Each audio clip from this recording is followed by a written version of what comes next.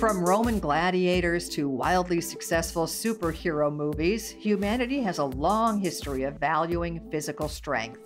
In fact, the U.S. is home to more than 40,000 fitness gyms, according to the Global Health and Fitness Association. Every day, people walk through those doors looking to improve their lives. But there's another aspect of strength that's often neglected: mental toughness. In simplest form, when I think about someone who is mentally tough, I'm thinking of someone who shows up even though they don't want to. They endure every ounce of effort that they have. So even though on a given day they may only have 70% effort, they give 100% of that 70. It's not always about being perfect because that's not real. So they exert every ounce of effort they have to give that day. That's Dr. Haley Perlus, an author, public speaker, and doctor of sport and performance psychology. She says people who are mentally tough willingly endure discomfort and even accept the risk of failing. Even though they hate to lose and even though they don't want to lose, they understand that there are some acceptances and sacrifices. So they are willing to endure a little bit of pain mentally and physically. Which isn't easy. Without consistent effort, many people become content following the path of least resistance, often giving us opposite results than what we want. Mental weakness is letting ourselves off the hook. That's very different than giving ourselves grace. I believe in giving ourselves grace, but I don't believe in letting ourselves off the hook, where you come up with any reason, justify anything to not pursue that or to give up before you really needed to. And while these ideas are common in athletics, many people outside of professional sports don't usually think about mental toughness in our everyday lives. In fact, Perlus felt the same way until she stepped into the corporate world. It didn't take me long to realize that all the tools and techniques that I'm sharing with the athletes that I'm working with and that I used for myself as an athlete, I need them now more than I ever did as an athlete sometimes. And again, I believe that our thoughts directly impact our emotions. And we are emotional creatures, and our emotions can get in our way in business and in life. So we need to really get our thoughts and our stories right so that we can feel more of the pleasant things, then allow us to follow through on our intentions. She says setting goals is the easy part.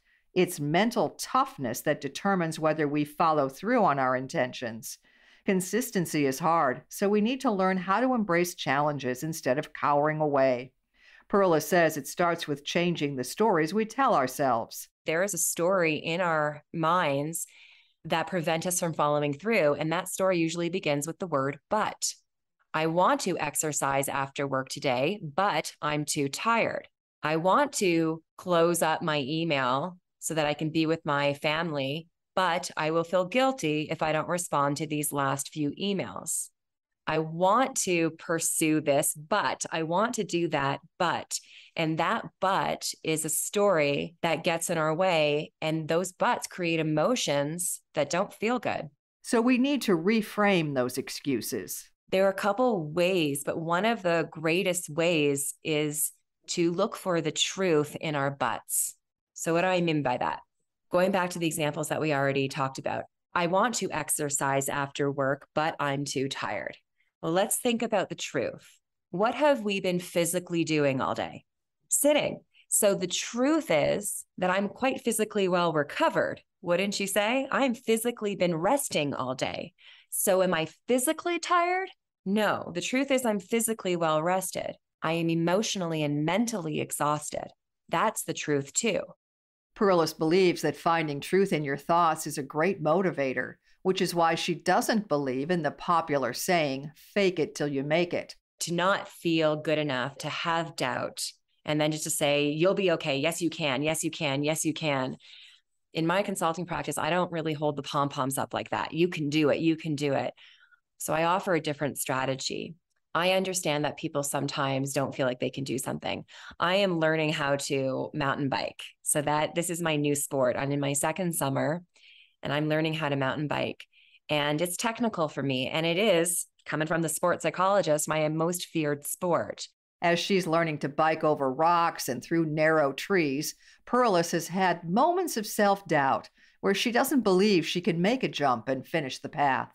But instead of trying to fake a sense of confidence, Perlus leans into the truth. I'm a good listener.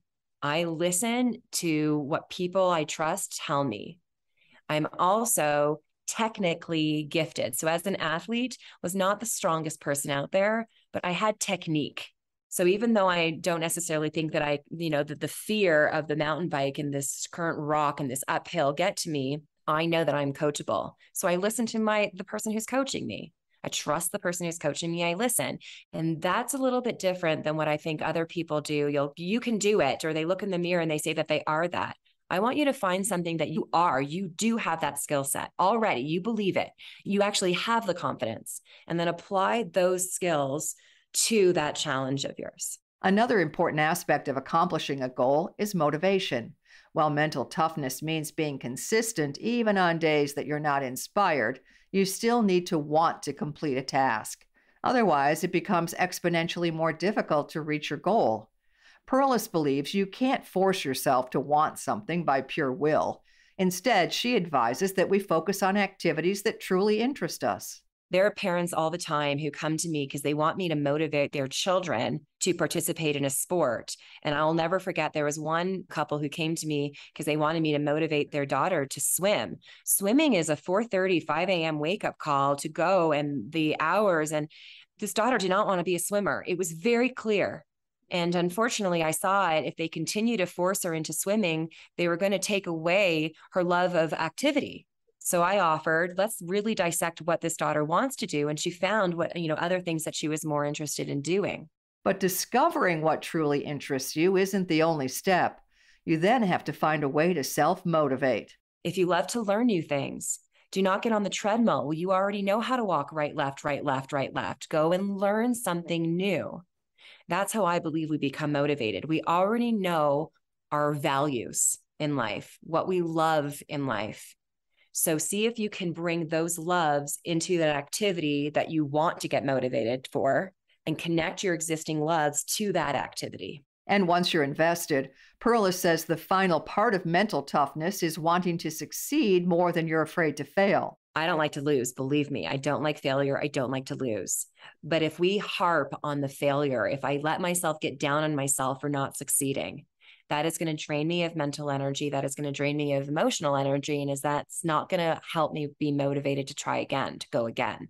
But if I'm focused on that, I want success more than I want the failure. You're still afraid, but you're almost put the fear on mute because you are focused on success. And that, I believe, helps people overcome their failure. When people fall down, wanting success helps them get back up. You can find more information about Dr. Haley Perlus and all of our guests on our website, radiohealthjournal.org. For more behind the scenes, follow Radio Health Journal on Facebook, Twitter, and Instagram. Our writer-producer is Kristen Farah. Our production manager is Jason Dickey. I'm Nancy Benson.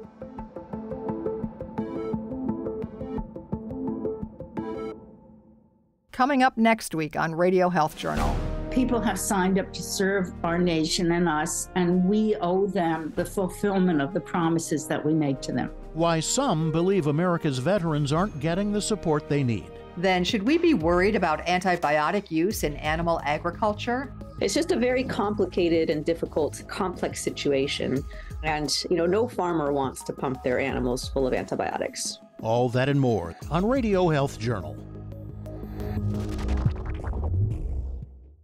I'm Reed Pence, the producer and host of Radio Health Journal. If you like listening to Radio Health Journal, you'll also like our sister show, Viewpoints, which covers a wide array of topics from education to history to the environment.